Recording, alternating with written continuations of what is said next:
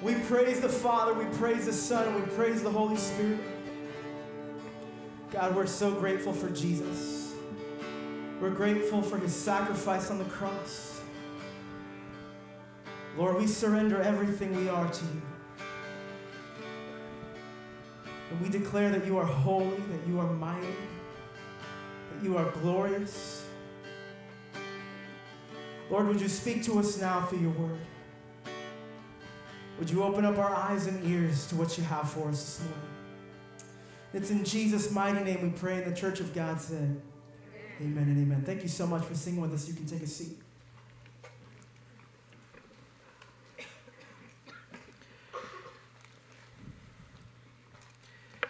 So I'm sitting in this nice office out in Katy.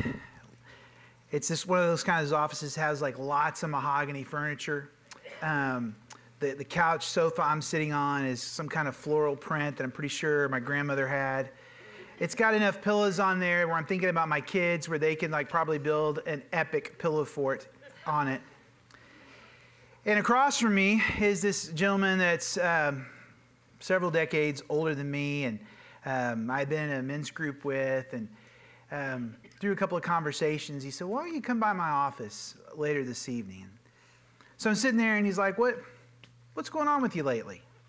So I just sat for about 25 minutes and recounted the previous 2 years of my life. In those 2 years, I had started a new church with my wife and a handful of friends, and it was a time when 80% of new churches failed. The odds were stacked against us. And I felt that every week as people came and people went, and you struggled through to become financially self-sufficient, and you struggle with as being a young pastor who had just been a youth minister and a teacher, but now I was involved in all these things, and there's just a lot of pressure, a lot of stuff coming at me, and just kind of figuring all that out, and from the church member that was hurting to the church member that was a little difficult to deal with. I buried my father over those 2 years. I had taken care of my mother. We were raising 2 small children and had a new one on the way, and at the time was probably one of my wife's more strenuous pregnancies. So I'm sitting through there telling all this to him, and in between laughing, I'm going back and forth from laughing and crying and like, can you believe, and this is great, but this is awful, and all these things. And finally I'm done, and I look across at him and say, you got any advice? You got anything for me? This man, his name was Dick Conant, and Dick was the founder of the Houston Center for Christian Counseling. He looked at me with this very gentle expression. He said, that's a lot, Chuck. And I was like, I should be a counselor. You get paid the big bucks to say the obvious, you know? And and I went on with some more. I was like, yeah, but, and I was just saying stuff for I don't know how long. And he just looked at me and stopped me. He said, Chuck, you know you're depressed, right? And I was like, really? Nah. Between 280 and 300 million people in the world suffer from depression. 19 million Americans suffer from it. This time, at any given year, 6% of men and 10% of women will experience a depressive episode. Depression many times will lead to a terrible ending in suicide, which is still the leading cause of violent deaths worldwide. Depression is a true matter that people face. And what kind of people face it? People with a pulse. If you're new with us, we're in week 4 of a message series called Let's Talk About It. We're talking about things the local churches normally talk about. We've talked about anxiety, anger, grief, and loss. Next week, we're going to talk about doubt, and then we'll end the series talking about addiction. And this morning, we're going to talk about depression. Now, there's a depression chapter in the Bible. We can't turn to Hesitations chapter 4, and it says what to do when you're depressed. The Bible's not that way. It is, remember, an ancient document, and it's really a story. It's a story that is telling you the story of God and the story of his revelation to the world. And in the midst of this story, we see something, I don't know what you believe about the Bible, but whatever you believe, if you're intellectually honest, you at least believe this. it is very honest about how hard life is. It will show you people going through horrific things. And it will show you people going through depressive time periods, episodes. From Jeremiah to Job to David. They will just go through all these people that are struggling and having these depressive episodes. And as I looked at different passages, I came back to this one. And it's great because he's a spiritual giant in his day. He's the kind of guy, that guy doesn't get depressed. He's the guy that all of y'all would probably come up to me after the service and say, hey, you listen to this guy's podcast? He's great. Like, thanks. I guess you're saying I'm not. But no, I'm not that self-consumed. But, it's like, no, he's awesome, and he never has a bad day. He's that kind of guy you would probably think that about. And he is a spiritual giant. But he goes as low as anyone can go.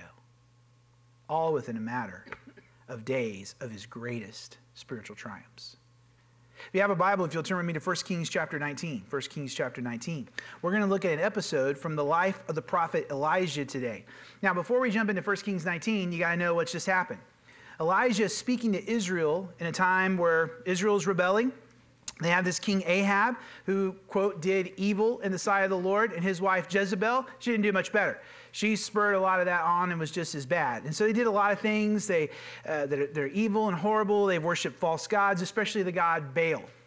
Well, one of the things that God did to show his discipline to Israel, to show a sign that they have rejected him, is he told Elijah to say, hey, it's not going to rain.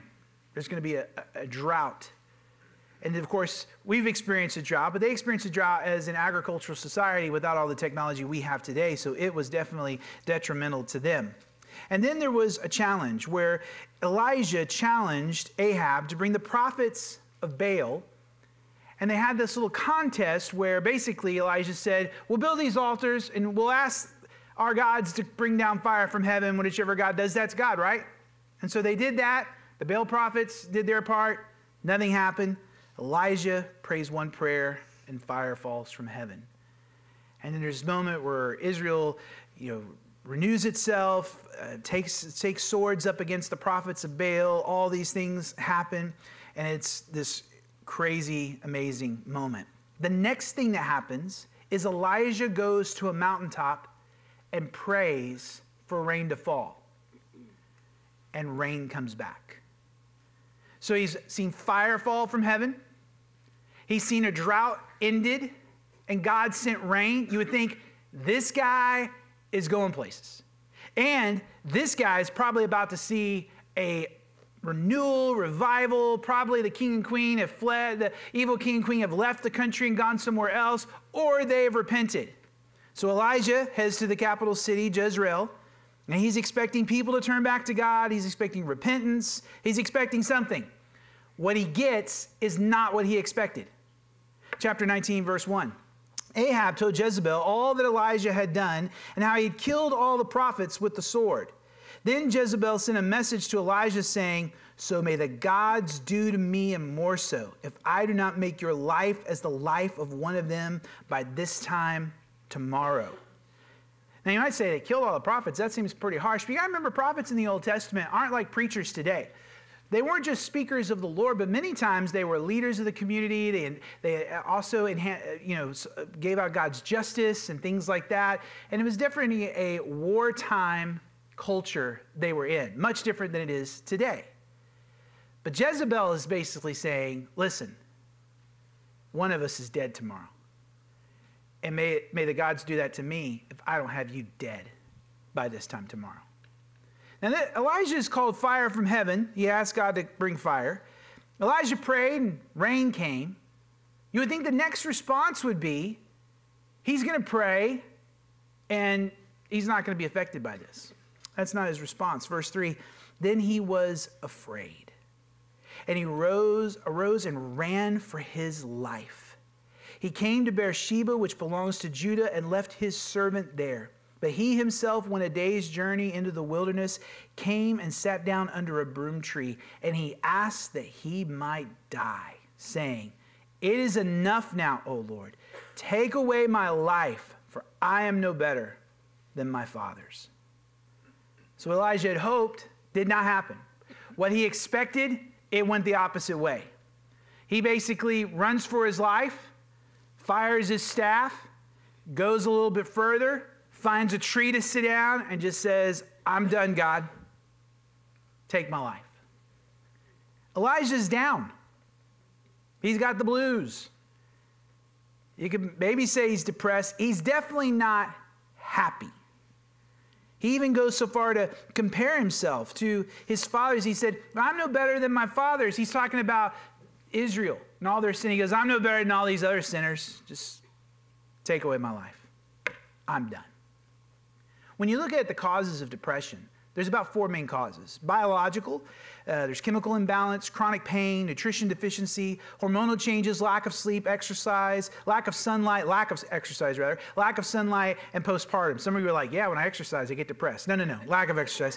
All right, stay focused. And then there's relational causes, betrayal, rejection, divorce, isolation. The numbers of depressed Americans, skyrocket, really people around the world over the lockdown during the pandemic. Circumstantial causes of depression can be death or loss, trauma, bankruptcy, retirement, maybe your kids leaving home, some kind of big family change. And then there's spiritual causes to depression. Sometimes when we sin and we are kind of, especially if you're a follower of Jesus, you have the Holy Spirit in you and you're quenching the Spirit by sinning. It may feel good for a little bit, but it can make you kind of feel down. It can make you feel upset. And every day we're faced with a spiritual battle with a real enemy who can make us feel blah and blue. But what we have to realize is depression is not punishment from God. Depression is something that God may allow you to go through, as he allowed Elijah to go through. Now today as we walk through his story, I'm not a doctor or a licensed counselor. I'm a pastor. I just want to pastor you through this story. You may need to go see a counselor. I saw the counselor I mentioned, Dick Conant, for several years until he moved.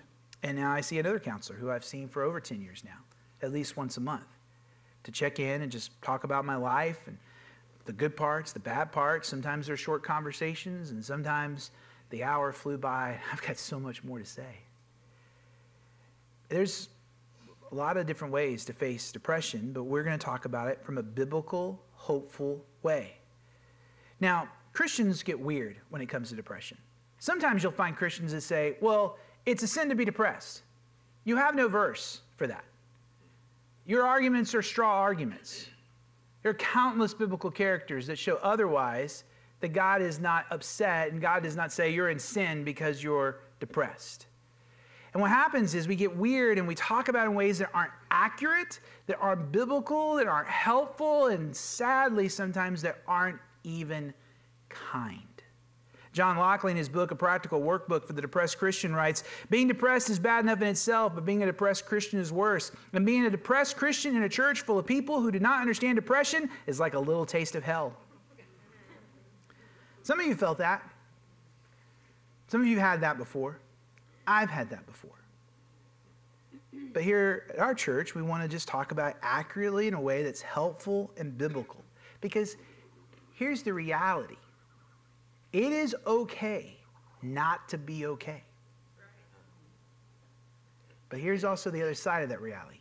It's not okay to stay that way.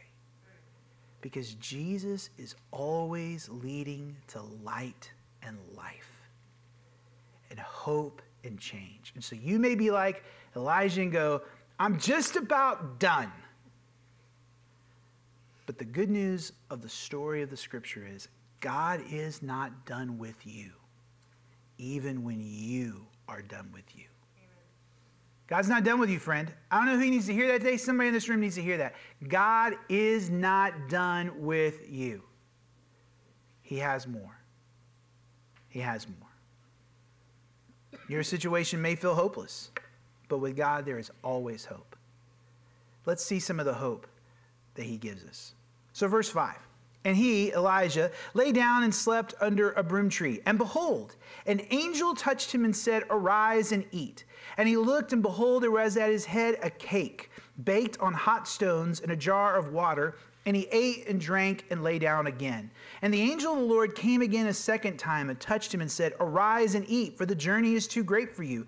And he arose and ate and drank and went in the strength of that food 40 days and 40 nights to Horeb, the mount of God. First thing we see about hope for depression in this story is we need to receive God's care. Receive God's care for you mentally, physically, and spiritually.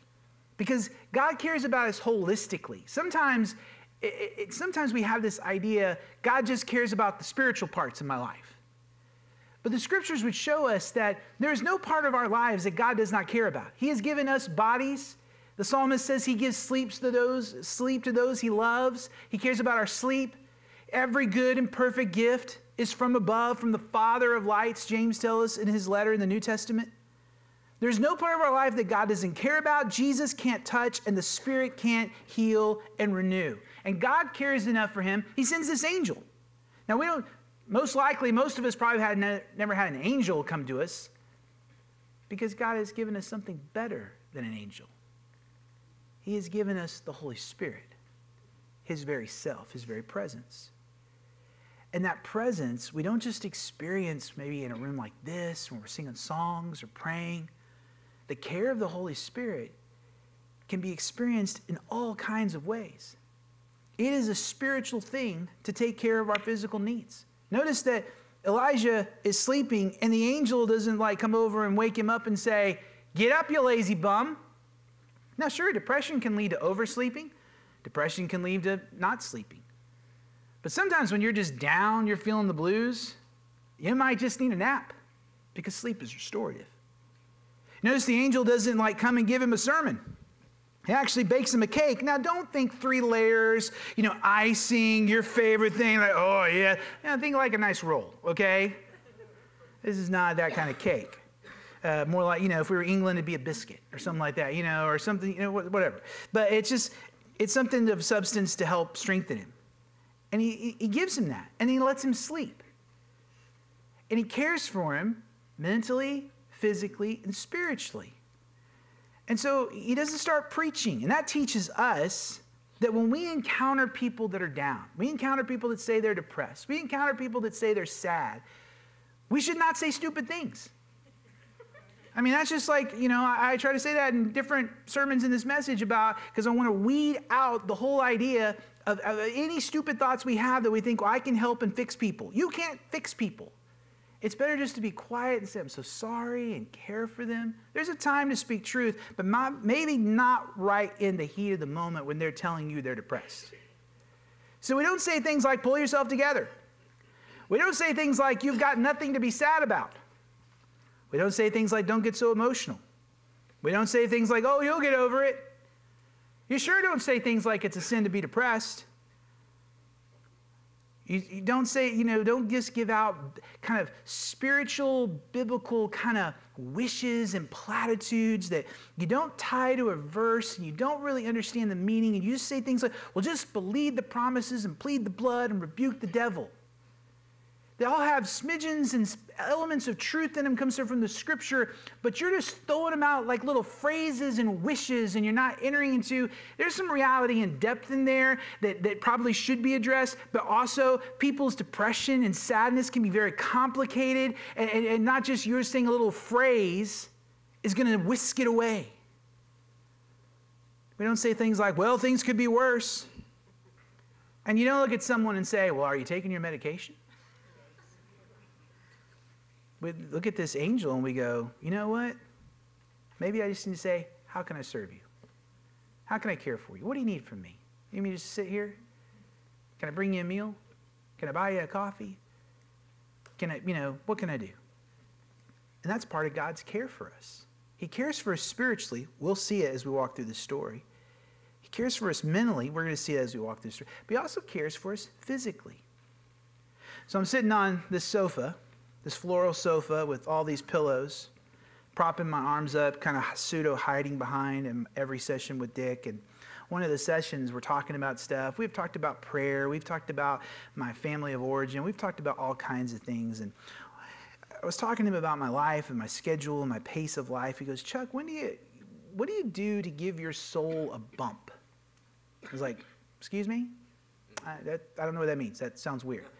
He said, well, if this is the day the Lord has made, and we shall rejoice and be glad in it, how do you practice that? I sing that little song and thank God for this day in my prayer. And how's that working for you? And my days suck. It's not really working for me. Okay, so then how can you be glad in the Lord today? What is the way that God has made you that if you just took 10 minutes to say, thank you, Lord, and you did this thing, it would just make your soul feel a little better? And I had the thought, and he's like, whatever it is, just say it. I was like, I love books. I love to walk around a bookstore. The only thing I read right now is from my sermons because I don't have time. I got little kids. I got busy schedule. He said, what if a couple of times a week you just went to Barnes & Noble and you walked around for 10 minutes? I don't have time for that. He's like, you got to make time because that's going to care for you physically. God made you that way, and just receive his care as you walk around. I put it on my calendar. It was like an appointment. I did it a couple of times a week. I always walked out feeling better. My mind was a little clearer. I was a little bit happier. I didn't go home grumpy. And I think that was a spiritual moment with the Lord, that he walked with me around Barnes & Noble. I think he cares about every part of our lives. And the walking is very important because if you notice, he does all this physical caring. And in verse 8, it says, he arose, ate, and drank, and went in the strength of that food 40 days and 40 nights to Horeb, the mount of God. It doesn't say, and after he ate, the angel touched him, and a lightning bolt zapped him, and Elijah was like, I'm happy now. He then said, let's go for a walk. God can zap you, friends. I believe in the power of the Holy Spirit to set people free right here, right now. He can break in. I think he can do that probably more than we in Western civilization think he can, allow him to, and ask him to. But many times in this kind of area, in our mental and emotional health, he doesn't always zap us. He says, let's go for a walk. And coming out of depression is a journey. It's a journey, not an event. Then we get to verse 9.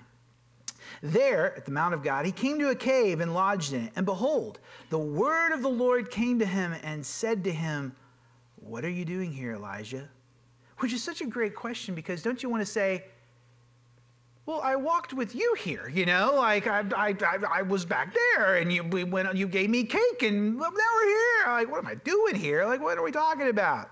When God asks a location question, he knows your location. In Genesis chapter 3, when Adam and Eve sinned, he was walking in the garden. He said, where are you? It's not because he didn't know where they were. He's not asking a physical location question. He's asking a soul location question. What are you doing here, Elijah? What are you looking for? What's going on under the hood? Verse 10, I've been very jealous for the Lord, the God of hosts. For the people of Israel have forsaken your covenant, thrown down your altars, killed your prophets with the sword, and I, even only I am left, and they seek my life to take it away. God, I'm your prophet, and I'm the only one. Everybody's gone but me, and they're trying to kill me. It goes to number 2, where we share your feelings with God and others. He's just saying, he's selling what's true. He'll say it again in just a few verses. And we've talked about this throughout this series, but it's such an important thing not to miss that part of dealing with anything with the Lord and our emotional and mental health is to just pour out what's in us to God, not what ought to be in us. God cannot transform the person you are pretending to be. He can only transform who you are. So in prayer, you have to be who you are. Bring the real, true you to God and say, this is how I feel. This is who I am. And he knows that. He's not asking because he doesn't know it. He's asking because there's something healing in confession and in the conversation. And he can do this in your private prayer life. He can do this in community. He can do this with a counselor. And in that moment, you can just hear God saying again and again to you, there is hope. Because remember, God is not done with you, even when you are done with you.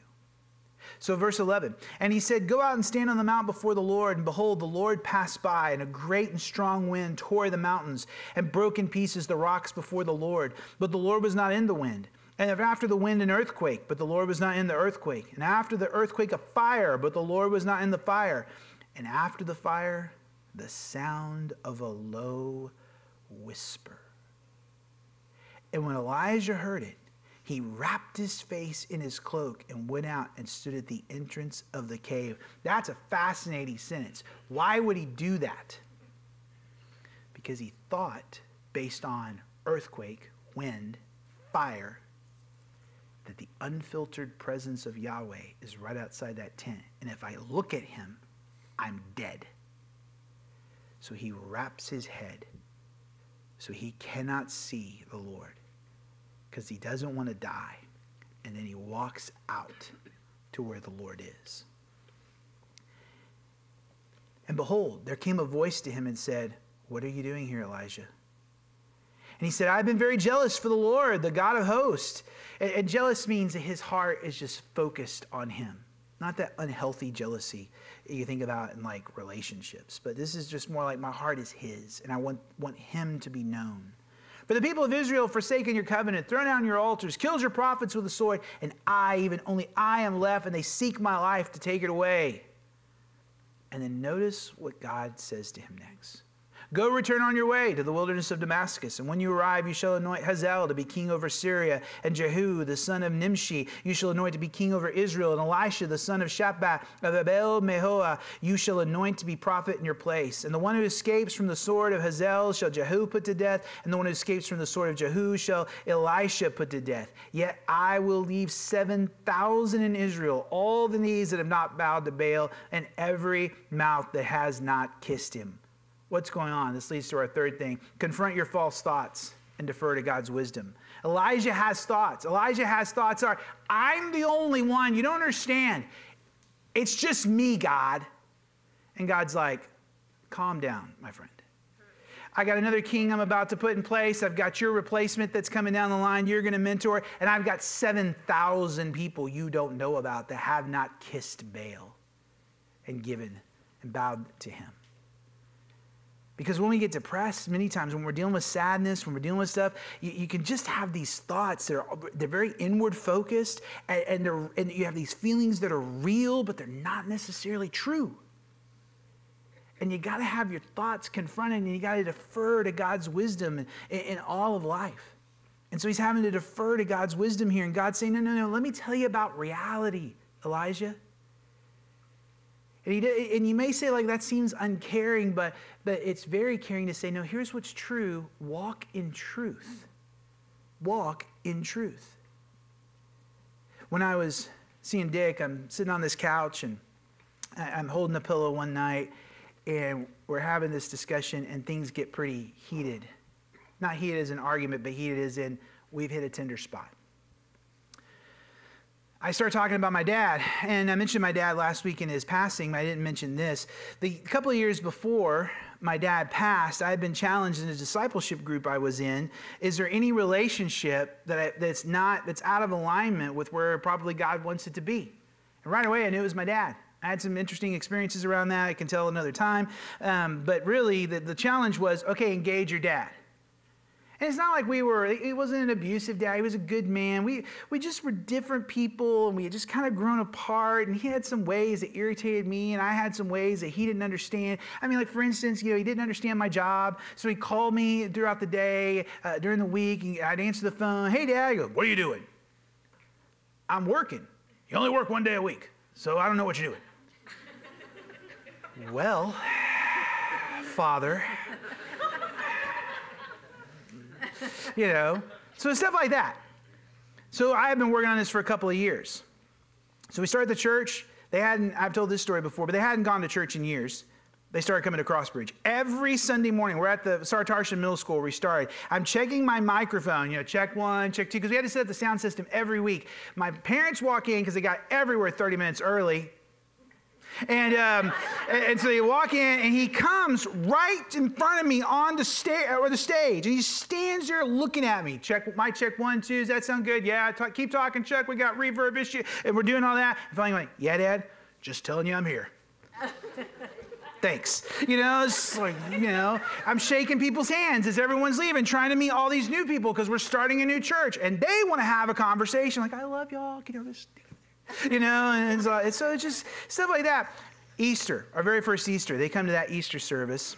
And that afternoon, they come to our house, and we're outside, and I'm pushing my daughter Margaret on the swing. And my dad and I have a conversation like we've never had before. I won't share the details with you. It's pretty intimate. But there was a moment where I was like, what just happened? And even as they were leaving to go home, he said something. He talked in a way to me he had never talked. Just affirming and life-giving. And I was like, what is that? That was amazing. And that was Easter. So the summer goes through, more conversation. What are you doing? I'm just telling you I'm here. All that's, all going on. There's days where I'm just like, I didn't react. I didn't sin. That was great. Other days I hang up the phone just like that, man. And just all this stuff and all these things. And then comes the first year anniversary of the church, and we're going to have a baptism, our very first baptism. And so I talk about it. You should get baptized. In fact, we're going to do a baptism on the first Sunday in November. Some of y'all should get baptized. That's like a real announcement. And so I'm talking about it. And so my dad calls me and says, I need to talk to you. Okay. I want to get baptized. Now, I just want to be real honest with you. Some of you may decide we need to find another church after I tell you this.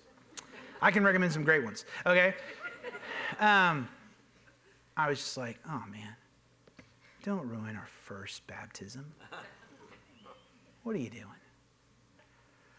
So thankfully, by God's mercy, I got my composure and said, all right, Dad, I'm just going to talk to you like I talk to anybody else that wants to get baptized. And he's like, yeah, treat me like anyone else. It's like, has there ever come a time in your life, Dad, where Jesus has become real to you and you surrendered your life to him and he became your Savior and Lord? And then he told me a story I had never heard in all my 32 years at that time. It was when I was stationed in Germany in the 60s. I went to a chapel service with a buddy of mine, and there was this guy up there talking. The chaplain was talking and preaching, and he talked about the gospel and Jesus. And in that moment, I knew I needed to surrender my life and give my heart and life to Jesus and ask him to forgive me of my sins. I looked at my buddy and said, will you go up there with me to talk to the chaplain? My buddy said yes. And so we went up there, and I prayed with my buddy and that chaplain and asked Jesus into my life on that day. I mean, I'm having multiple out-of-body experiences and conversations. I'm writing it down, taking notes, on the inside, what in the freaking world, I want to hang up the phone and say, get out of here, you won't believe what you just said, I'm just all this. I'm making side notes, talk to Dick about this on Tuesday, all this kind of stuff is happening right there. And I just have the composure enough to say, well, Dad, I didn't know what else to say. What happened? Because that's not how we've been living, or how we live my life. And he just said, Chuck, I kind of wandered from the Lord many times. I tried to take us back to church a few times, and I had my faults, and I pushed him away, but I know what I'm supposed to do. I'm supposed to get baptized so everyone can see that Jesus is my Lord and my Savior. I mean, what do you say to that except, all right, I'll see you Sunday night. Because we baptized at a pool back then. We didn't have the holy horse trough, if you've ever seen that before.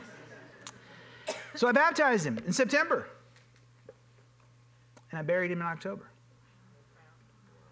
And so I'm talking to Dick, and on that couch, holding that pillow with the little tassels all around it, and I'm feeling one of those tassels, and I'm just like, why would God do that?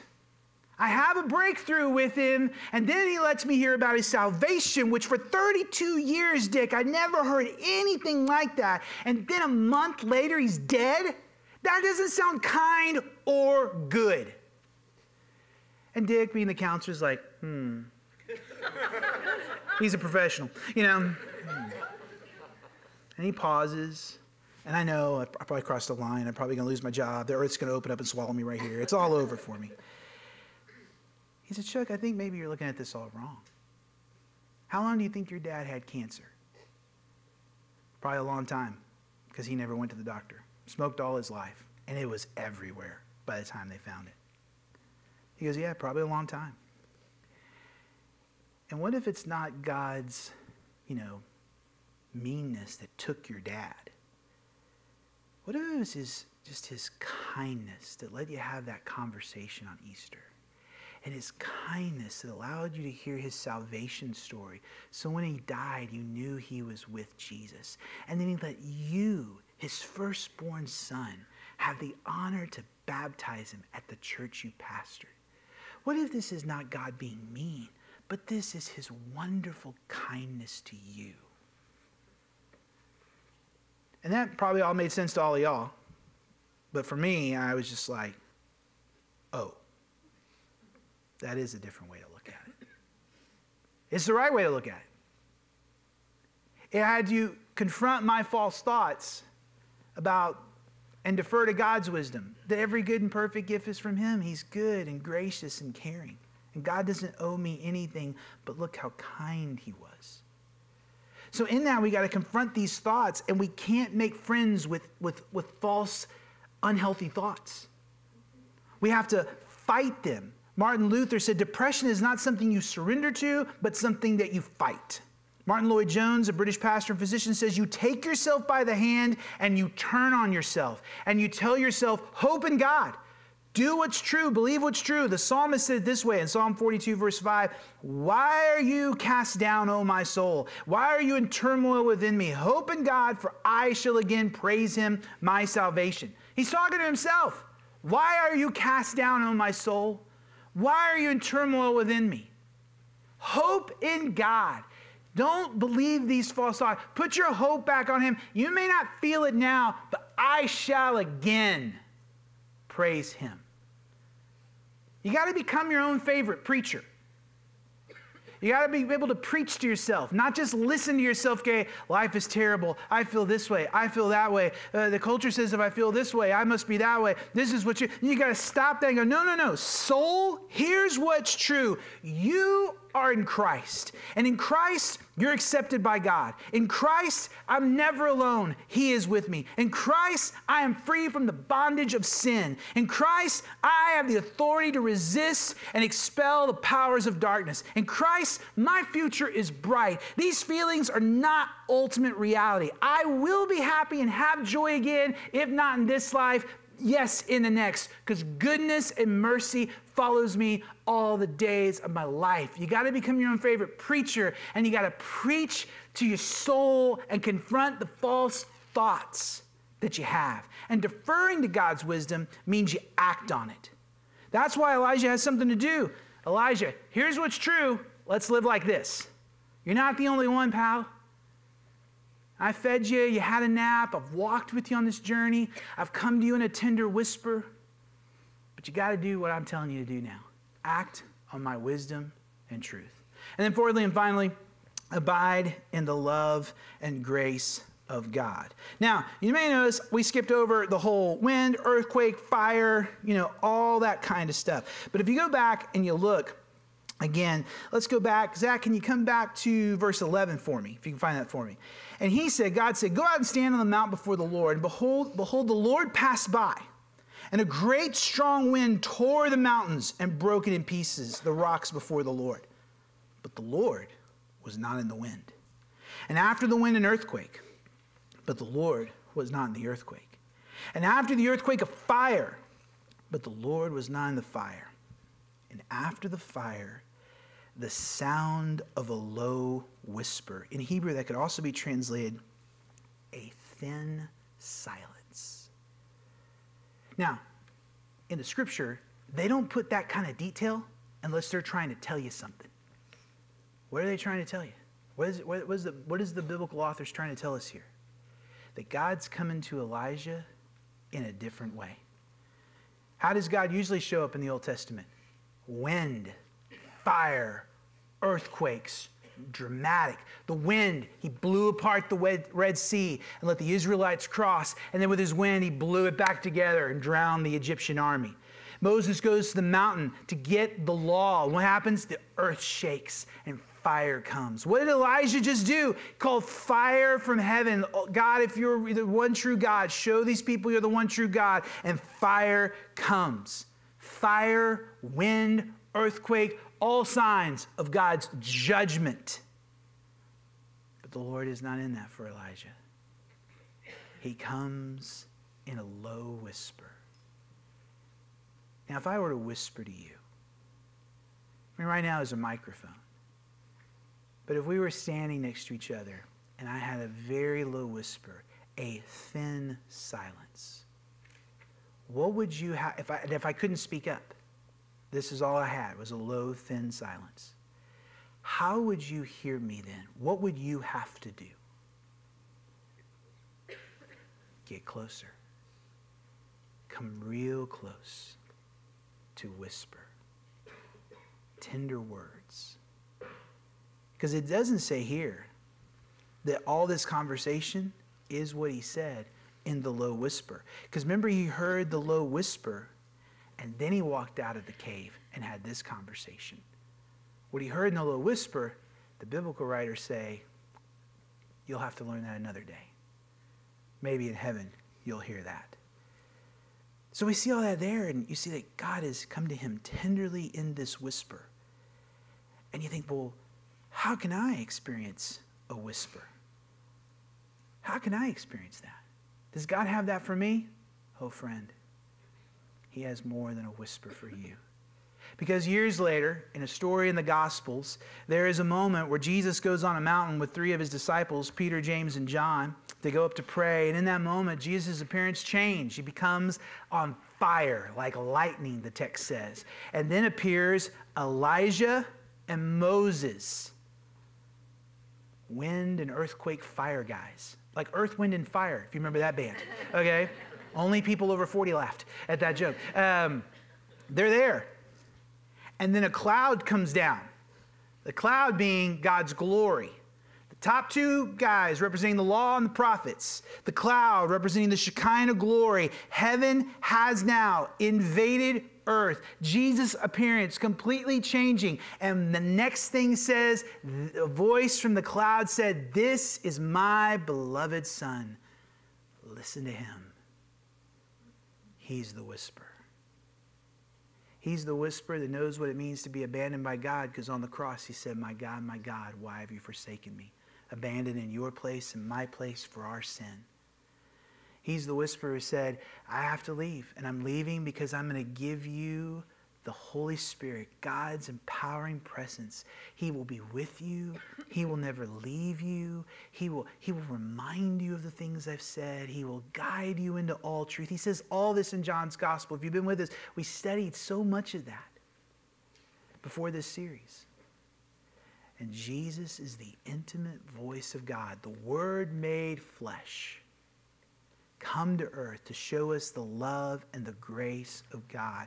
And we just have to remember in these moments, whatever you need to do, whatever you got to read, wherever you got to go, whatever you got to do, stay with him. Don't leave him. Don't buy the lie that depression means he has forsaken you. That's a lie from hell. He has never left you, never forsaken you. He's not judging you. Christ was judged in your place. He has come close to you by his grace and love and the Holy Spirit. Be reminded of this, friends. Romans 8:38 and 39. For I am sure that neither death, nor life, nor angels, nor rulers, nor things present, nor things to come, nor powers, nor height, nor depth, nor anything else in all creation, including depression, will be able to separate us from the love of God in Christ Jesus and our Lord. So nothing, friends, not your anxiety, not your panic attacks, not your anger, not your doubt, not your addiction, not your depression, not your unbelieving family, not your workplace, not the 21st century secularism we find ourselves in, not your nightmares, not the media, nothing, especially your depression, nothing and no one can separate you from the love he has for you. And all you have to do is just show up and say, God, I need you. I need you now. You're the same God. He's the God of Elijah. And he wants to come close to you and whisper his love in your heart. And that may be some supernatural experience, but also, friends, his whisper, his breath. You know what it says about this book, don't you? In the book of 2 Timothy, it says that it's God-breathed, that this is the breath of God. That when you open this book, he opens his mouth. When you open his heart, his Spirit comes. And one of the most habits I did during my depression that changed my life is I read the Psalms every day. And when they were angry Psalms and sad Psalms, man, I related. And then there were Psalms just about his goodness and his mercy and how his love is better than life. And I'm telling you, I've seen a lot and been through a lot in my mental health. And his love is better than life. And nothing separates it from it. Because here's the thing, friends. We said it over and over. It's the refrain of the sermon. God is not done with you, even when you're done with you. So turn to him and bring him who you really are. Accept his help. Go to counseling. We have a great counseling service we can refer you to. They're great. Maybe you need to go see your doctor. Do your homework before you need to do medicine or anything like that. It's not a sin to take medicine. Take all the ways. Take a nap. Change your diet. Do all the things and receive them all as gifts from the Lord who cares for you, who wants to come close to you and whisper his love into your heart. Let's pray.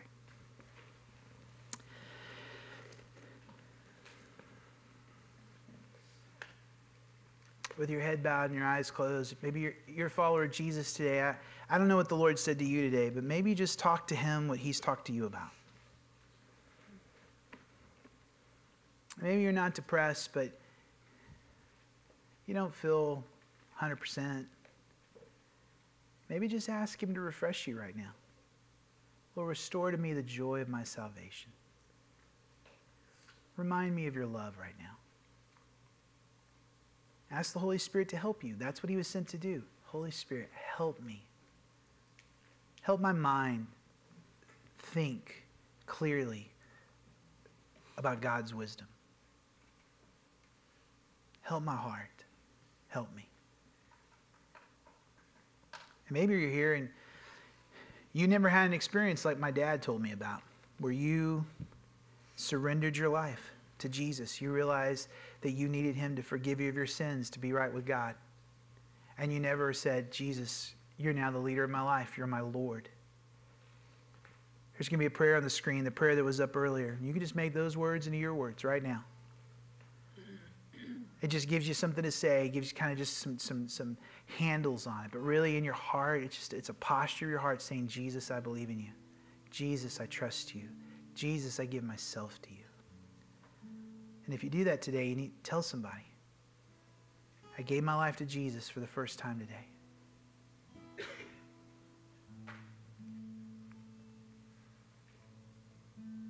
I'm going to pray for you.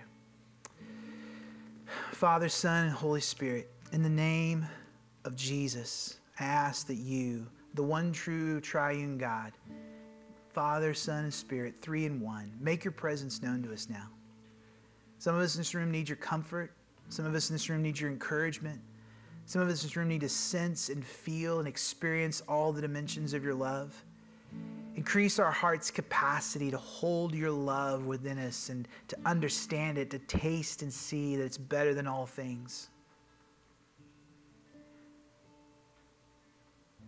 Lord, some of us we feel bound up. And I pray, Holy Spirit, come now in Jesus' name and remove the chains that some people feel just are kind of around their souls, that they're dragging along with them. Set captives free right now.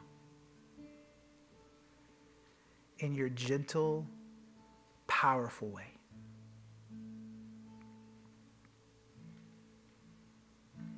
Refresh us, renew us, restore us. Help us be a community that loves people when they're not okay. and lovingly says, God's not done with you, and helps them take their next step. Help us be those kind of people. We worship you now because you're worthy of our worship. We worship you now because in worship, we are reminded of how good and great you are. It helps tear down the false thoughts. It renews our mind with your wisdom and your word when we sing it. So we sing words now that are true about you, to you, so we might commune with you. Make your presence known to us. In Jesus' name, amen. Would you stand? Let's sing this song together.